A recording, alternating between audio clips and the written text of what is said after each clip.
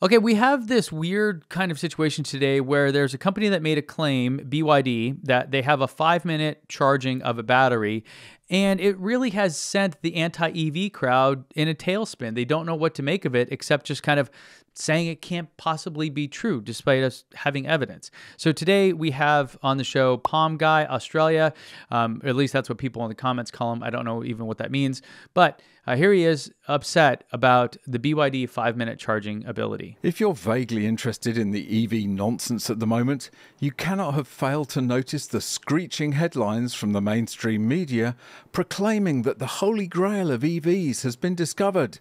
Yes, finally we can charge an EV in the same time it takes to refuel a regular combustion car. Yeah, I'm not sure if it's just the accent or the different culture here, but the attitude is just, the tone is not appreciated here. And the one funny thing about this is when he says, if you're at all interested or whatever, yeah, I mean, his whole brand and channel is around bashing EVs. So I think he's probably the most interested. So these are actually good things for him, which is kind of a funny way to look at this. But he's upset about this, and I don't know why, because this was a chief complaint of him and many others that EVs didn't charge fast enough.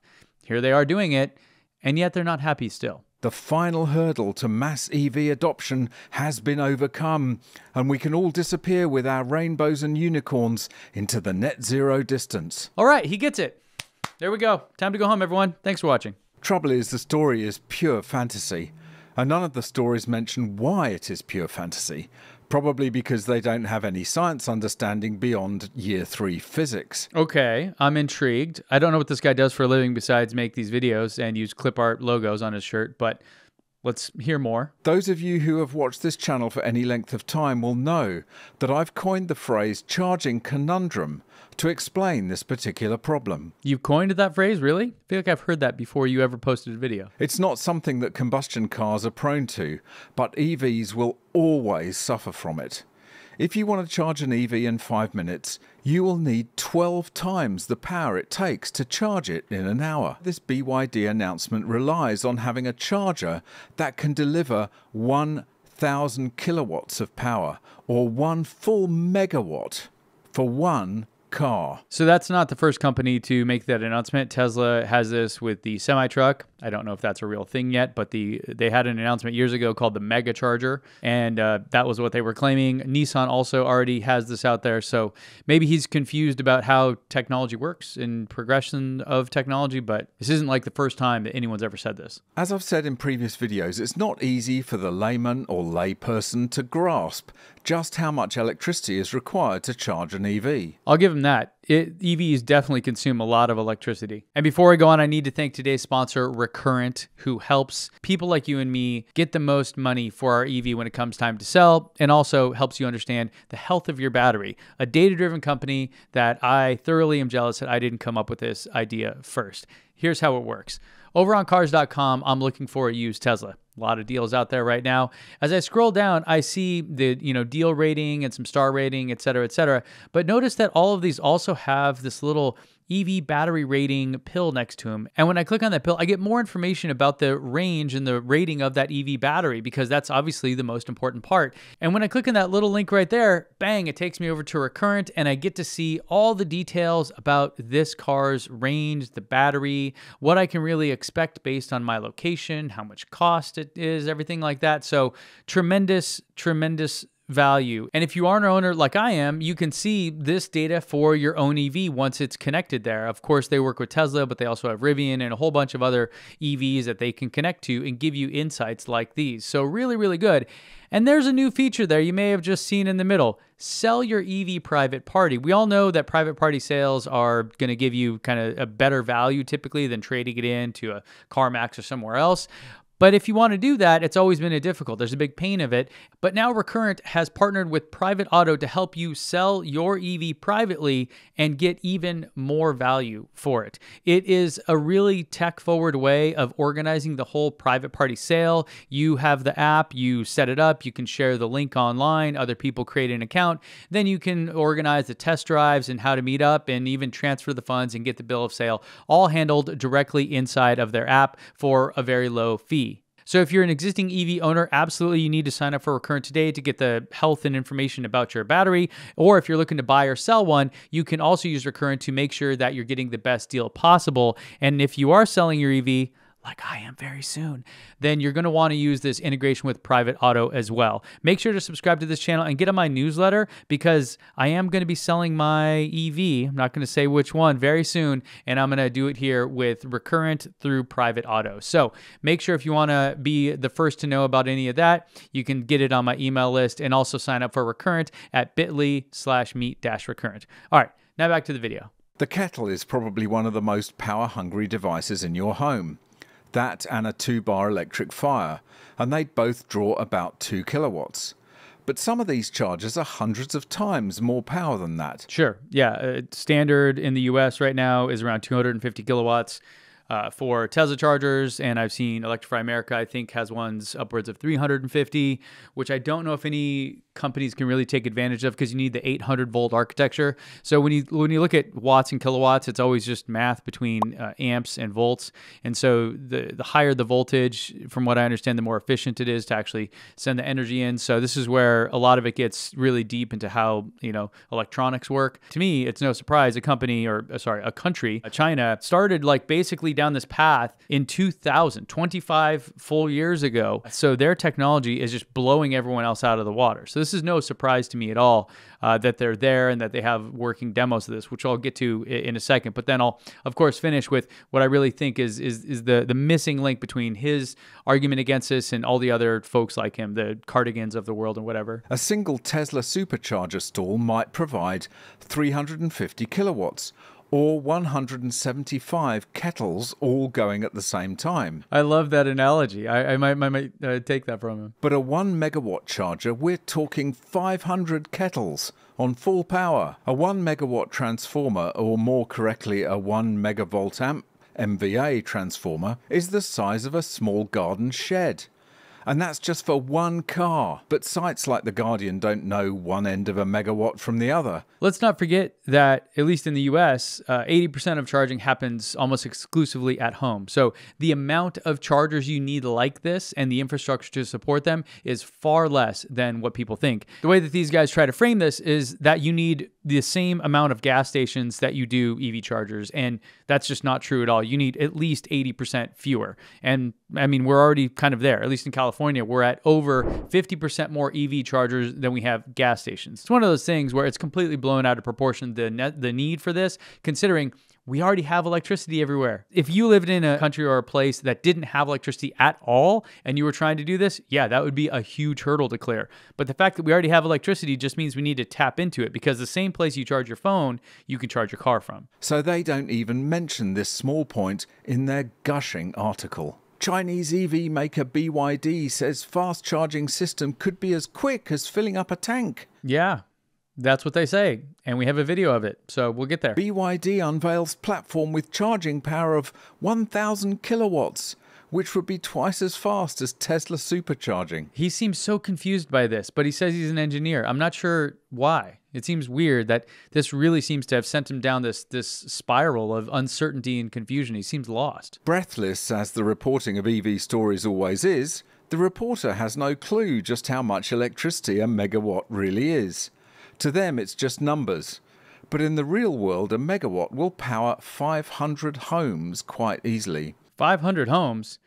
I mean, maybe a peak of it will, but I don't know what homes use over there, but homes here use quite a bit more energy, I suppose. Or maybe he lives in like a condo or something. I know in Australia, it's a lot of high rises and very dense areas outside of the big suburbs. So maybe that's what he's talking about. But that seems like not a lot of energy to power homes here. And providing this amount of power for even a few charging stalls will need a frighteningly expensive connection to the grid. They're trying to use emotion, right? Frighteningly expensive. What do you care, right? The article here is talking about a breakthrough in technology. It didn't say this is all going to be sunshine and rainbows. That's what you're assuming when you read that article, and that's the fear that people like him are trying to drum up here. At the end of the day, you pay for, the energy that you consume. And so, and most people aren't even going to ever use one of these. So it's kind of a silly thing. There are plenty of things out there that are frighteningly expensive or just over the top, but we still just handle them and deal with it anyways. It's one of those things where the economics and the technical side of it aren't the same thing, right? If you can make the economics work, the rest of it, who cares? And so that's what they're working on. And China has the ability to make the economics work far better than any other country in the world. And that's ignoring the demand charges that the grid will impose on these massive power draws. If you think public fast charging is expensive right now, you ain't seen nothing yet. Again, you don't have to use one of these chargers. I have no idea what the actual costs are going to be. He's not mentioning that either. So this is just pure speculation and fear-mongering at this point. While this kind of flashy demonstration works in simple conditions, scaling it up is virtually impossible. Right. This is where he's showing his lack of knowledge, because you're talking about a country with huge resources dedicated to pushing electrification and renewables. And you, as a single person, thinking that you're somehow smarter than them is the most entitled viewpoint I think someone like this could have. Because at the end of the day, there are a lot of things that happen behind the scenes and a lot of people that just incrementally make things better. And that's how we get technology that, from 5 years ago looks completely alien. And so he's really downplaying that and just thinking because maybe he doesn't understand how it works or how it's possible, it can't possibly, come to fruition. And yet we have a real world demo. All right, I'm just going to jump out of that because he really has nothing to say of any value there. There's not really much to debunk. Here's the story. This is on the carnewschina.com. BYD has their 1,000 kilowatt or 1 megawatt charger, adding 2 kilometers of range per second. I don't know, those are kind of weird numbers there. But the thing that was cool was you have an actual demo of this here. Like, check out this video. Now, the interesting thing about this video is that the screen you see on the left is not an illustration. There's a camera in a car off screen here, out of frame, that is charging. So they're showing the actual event happening. It's not like just a simulation that they recorded or did in After Effects or something like that. And so you can see it starts here right around 7.6% charge. And as you'll go, you'll see at the bottom left here the amount of actual range being added. And so down over here, yeah, it's getting up almost 1,000 kilowatts, almost a megawatt. And you can just see the percentage screaming up ahead. And we're only 1 minute in if you look on the right side here. So this thing here, and you can see, yeah, there's a shot. Let me just rewind that.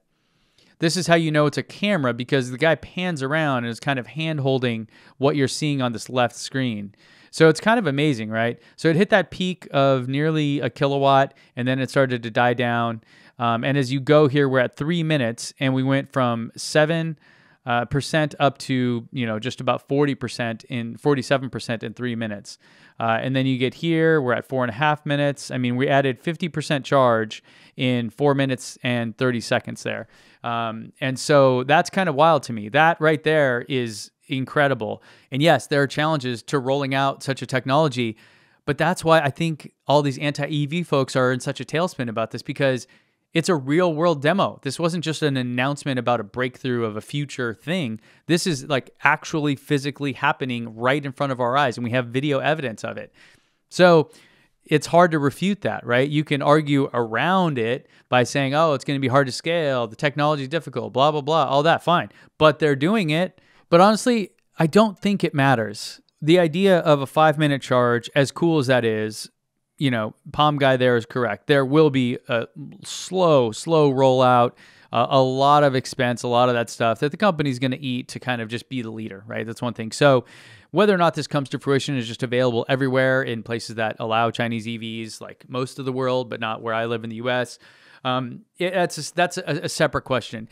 I still argue that the whole thing is unnecessary because, in fact, even in the US, we have an EV company that has something that can do 0 to 100% charge even faster. And it was demoed and shown over a decade ago. Here's what I'm talking about. So it's July 2013. The Model S doesn't really exist yet, or is barely coming into fruition. Tesla is not the giant behemoth of a company it is today. They're not making robots or cyber taxis. Elon Musk is not involved in the government or anything like that. And they host this event. And what they do is they show a video of a person in a gas car going up to a gas pump, and they compare it real time, live, like actually happening, not some simulation in front of a live audience. And they set a timer to show how long this new ability to charge your EV, your Tesla Model S, from 0 to 100% actually takes. And what's happening, you can kind of see it underneath the car, is it's swapping out the battery. So this was an automated battery swap technology that Tesla demoed in 2013. 12 years ago as of this recording, or just almost 12 years ago. So this way you could essentially just recharge your battery from 0 to 100% in 90 seconds, more or less. In fact, I think they even do multiple cars in the time that this guy is waiting to charge his, or to refuel his Audi here. Which shout out to Audi for all the branding they're getting in this video. But yeah, essentially that's it. It was just about, a minute 33. And the car has a brand new battery and is off and running. This may sort of seem like, science fiction, like it's not real, but it was demoed by Tesla all the way back then. And then for some reason they abandoned it. But over in China, another company that sort of copied a lot of what Tesla has done, which they encouraged at the time, is NIO. And they just in December 2024 completed their 60 millionth battery swap service.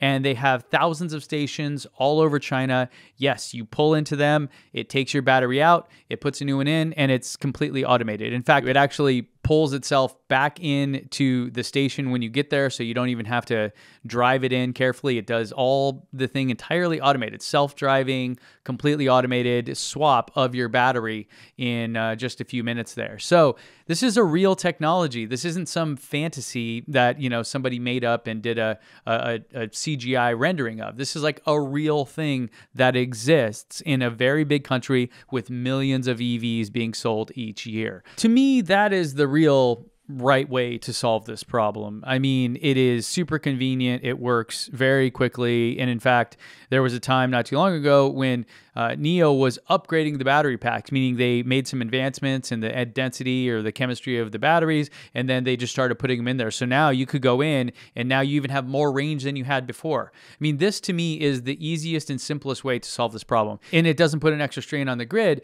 because these guys can just charge up at whatever pace they need to, right? Unless you have a real busy station. It's not like you need megawatts of actual electricity coming in to charge these up super fast. So it's a grim day for the anti-EV crowd because the facts here just don't care about their feelings. And remember, without data, you're just another person with an opinion, and we don't need more of those on the internet.